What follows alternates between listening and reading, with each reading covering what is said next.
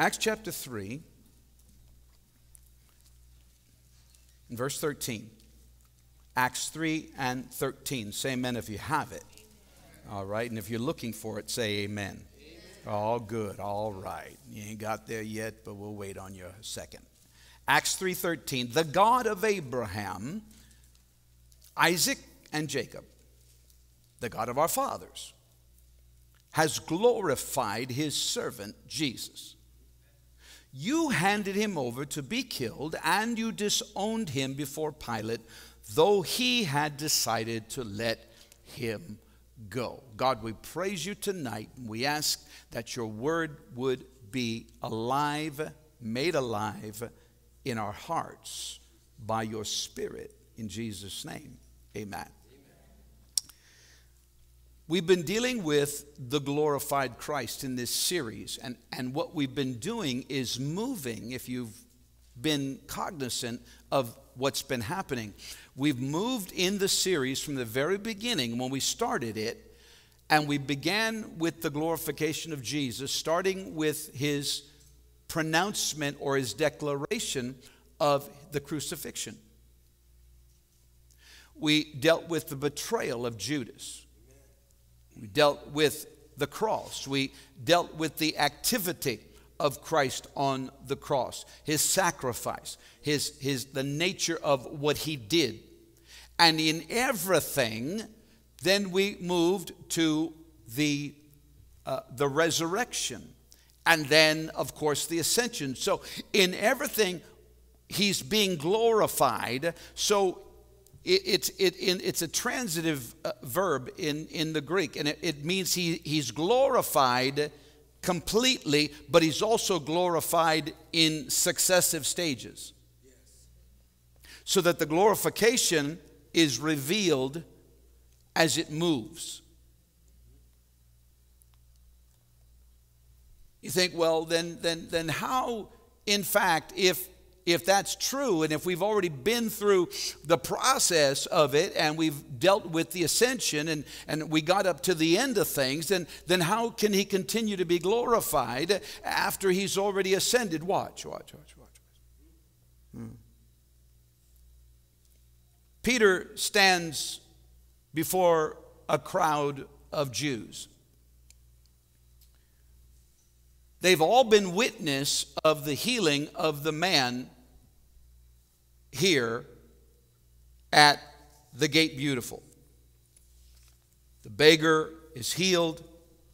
Peter says, "Silver and gold have I none," because the man is sitting there with his hand open, waiting for alms. "Silver and gold have I none, but such as I have give I thee. In the name of Jesus Christ of Nazareth, rise up and walk." And the man leaps to his feet. Peter helps him up. He lifts to his feet.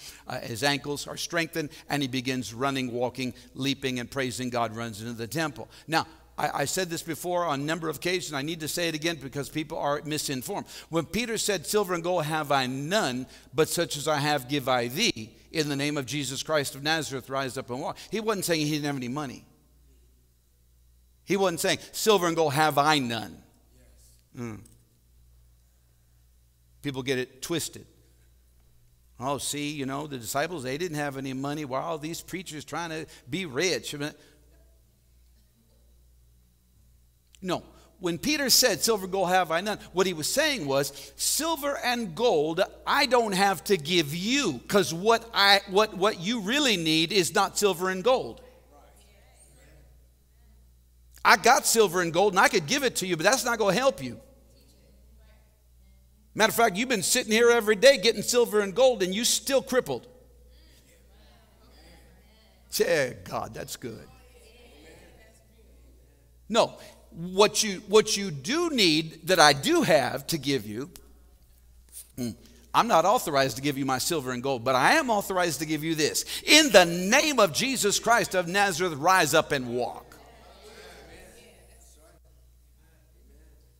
Now, everybody is stunned. Everybody's amazed. Everybody knows the guy at the Gate Beautiful. Everybody knows his story. Everybody walks by him every day. Oh, there he is, here. You're obligated to give alms.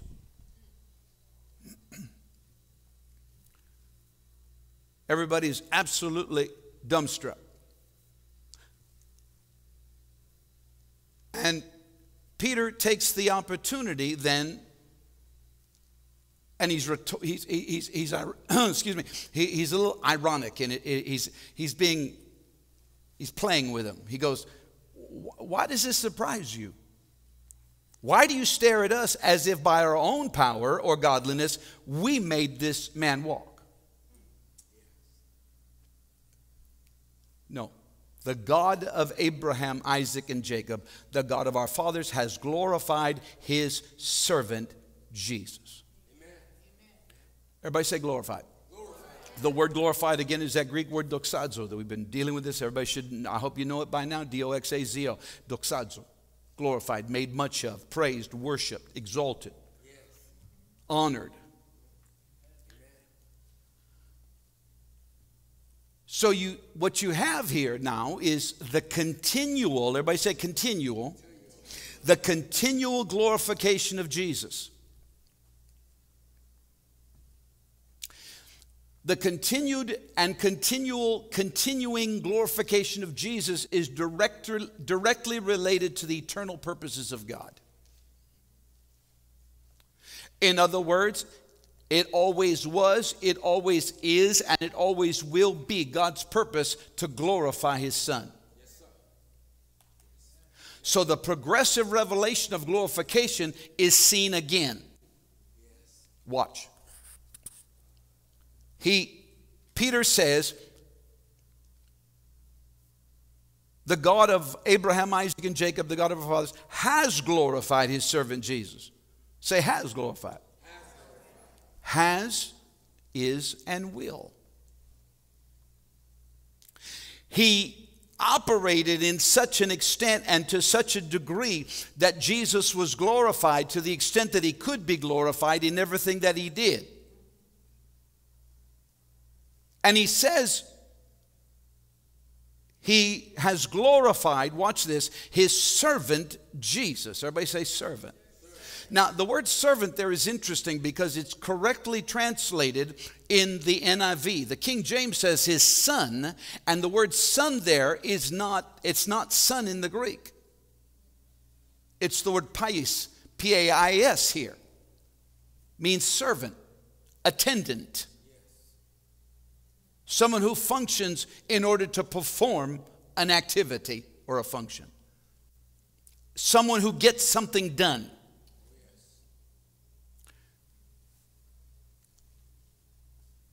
The term servant, however, you must understand tonight, is that the term servant is fully messianic. When he says, and has glorified his servant Jesus. Yes.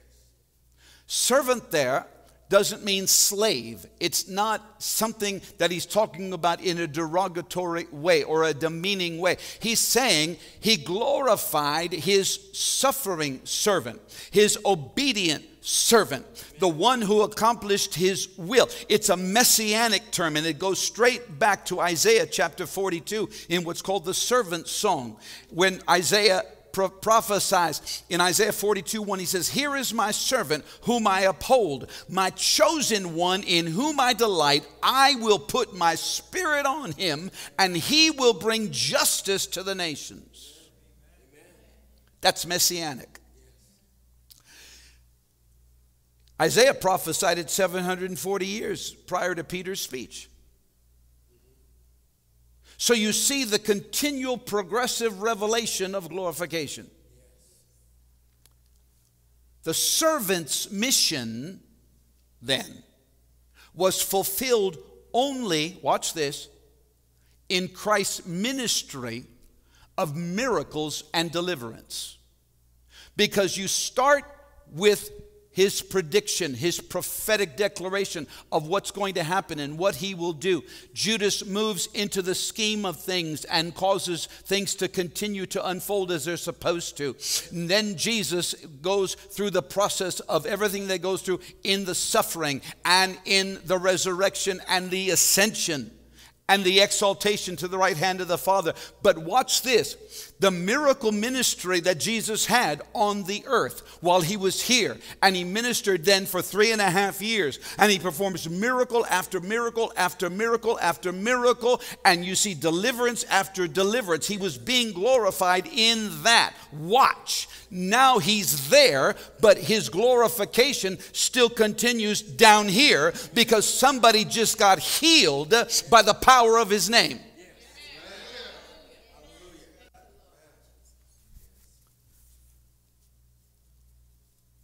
The Jews denied Christ as the Messiah. But their denial of Jesus' divinity did not diminish him. In fact, his divinity is continuing now to be revealed in glory. It's a continuing revelation of glory. It's a progressive in stages revelation of glory. So it is not a matter of he was fully glorified and it all came to a resounding crescendo and climax at the resurrection or at the ascension or at the exaltation. No, Peter says, no. He has been glorified. He's continuing to be glorified. You're still going to see the glorification of Christ in the ministry of miracles, signs, and wonders.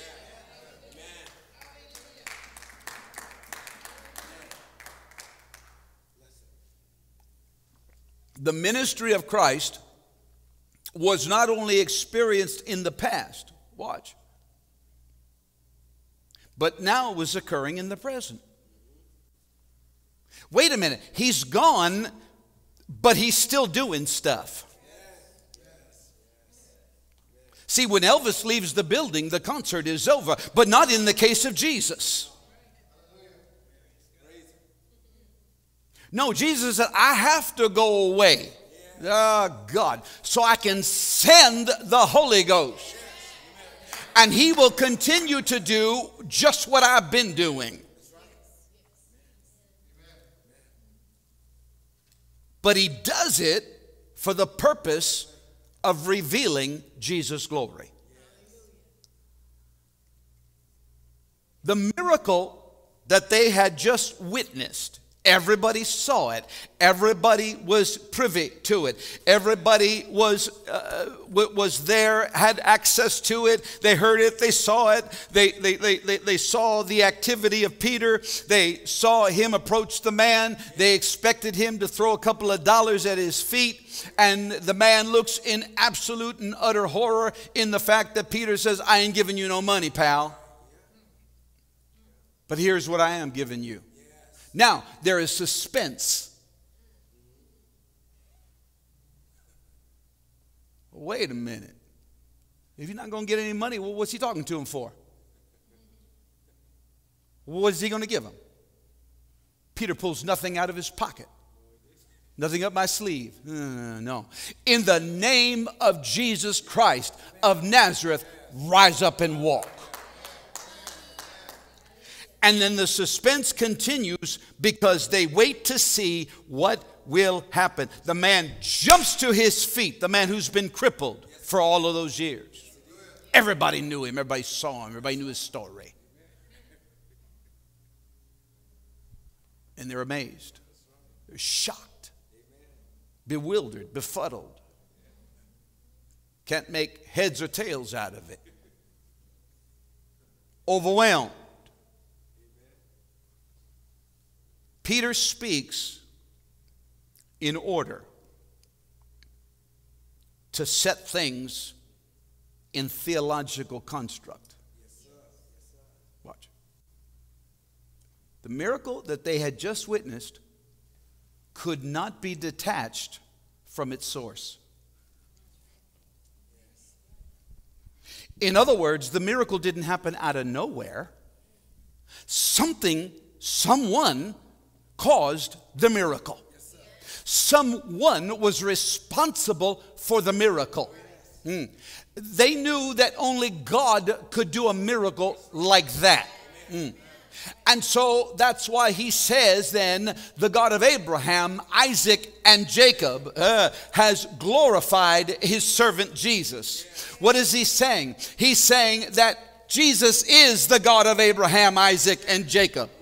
He's saying that Jesus is eternal, that Jesus is God, that Jesus is the continuing source of every miracle and every demonstration of kingdom power. So he identifies, pulls right out of the New Testament, jumps back into the Old Testament, links the two covenants together, and says he was glorified, he is glorified, and he'll continue to be glorified.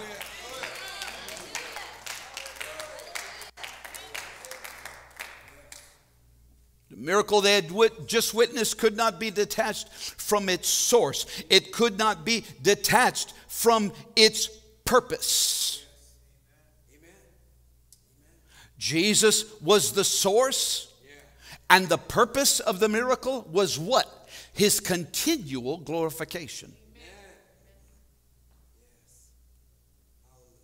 We sing a song every once in a while. There's a feeling in the air that God is everywhere, and his resurrection power is, watch this, is moving in this hour that Jesus might be glorified.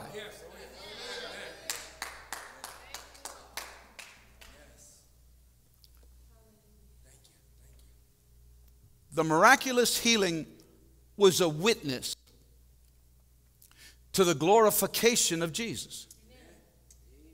It was done in the name of Jesus, or the authority of Jesus, the sovereignty, the power of his name.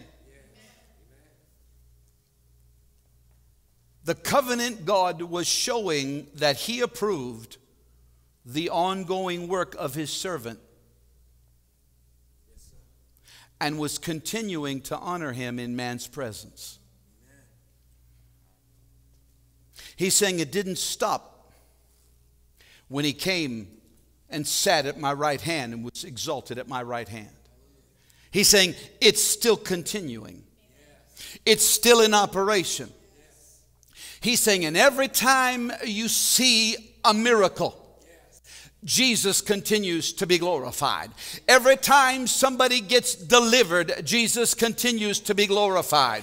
Every time somebody gets set free, Jesus continues to be glorified. Every time there is a revelation of my power in Jesus' name, he continues to be glorified. That's why signs and wonders are for the church today. Listen, watching me by television, don't let anybody else ever tell you that signs and wonders are gone, that they're not for today. They are the continual glorification of the living Christ.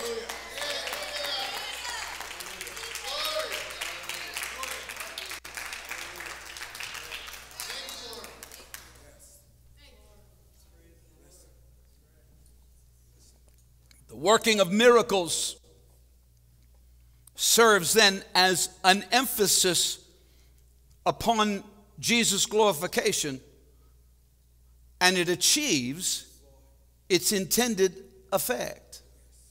Well, what is the intended effect of the glorification of Jesus in signs and wonders and miracles? It is the praise of his people.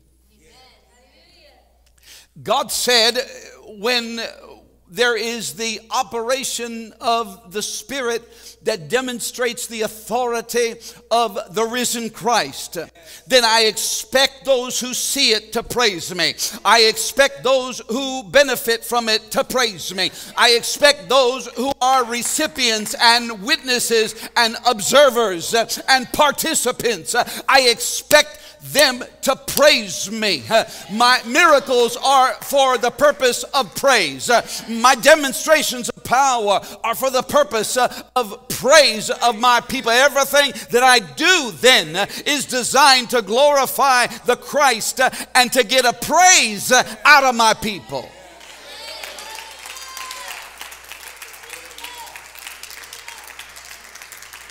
What is the purpose then of miracles? What's the purpose of signs and wonders? What's the purpose of phenomenon unexplained? What is the purpose of the demonstration of the power of God? What is the purpose of the revelation of the Shekinah glory in the midst of His people? What is the purpose of things that you don't understand, things that you can't process, things that you can't understand or make sense out of with your finite mind?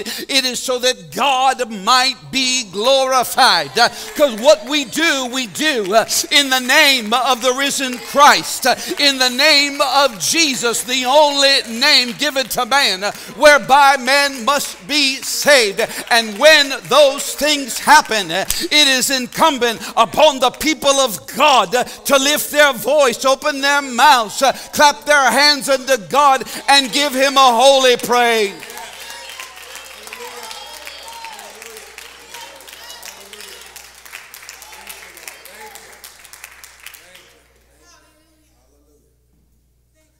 I'm almost done.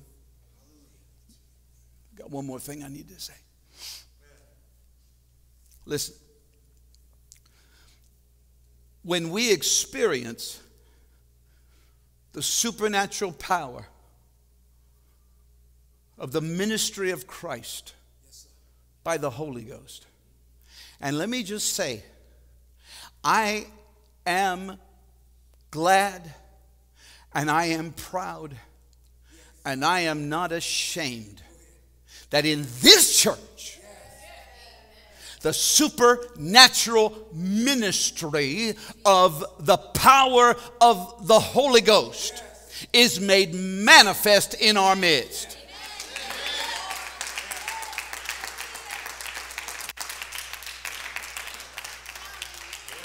The majority of churches in America have thrown the baby out with the bath water, and you couldn't buy a miracle.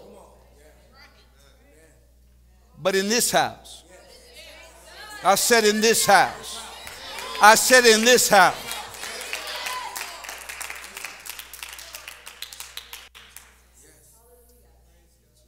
we experience the supernatural power of the ministry of Christ by the Holy Ghost. And when we do, and we do all the time, it's not one of them churches, well, back in 1947, a lady got healed of a cold.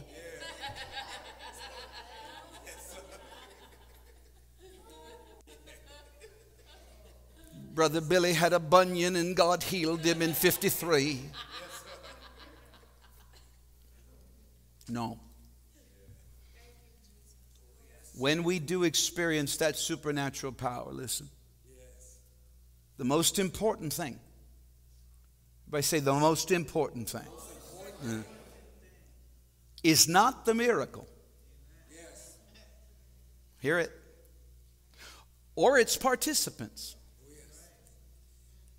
Or the one God may have used in the process.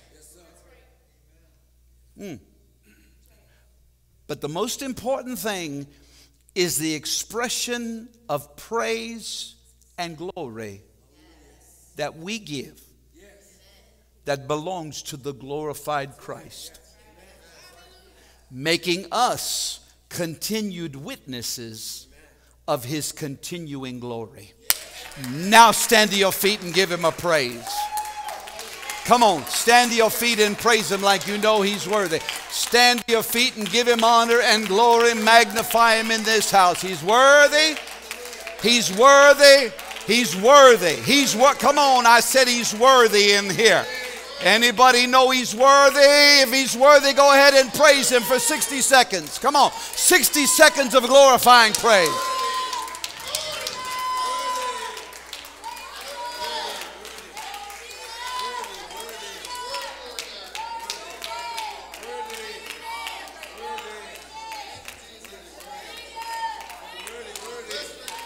Hallelujah.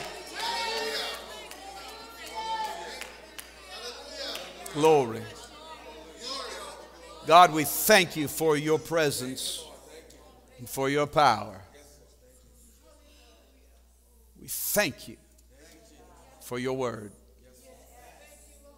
We thank you tonight because you have been here with us. Now continue to go with your people, we pray. In Jesus' name, amen and amen.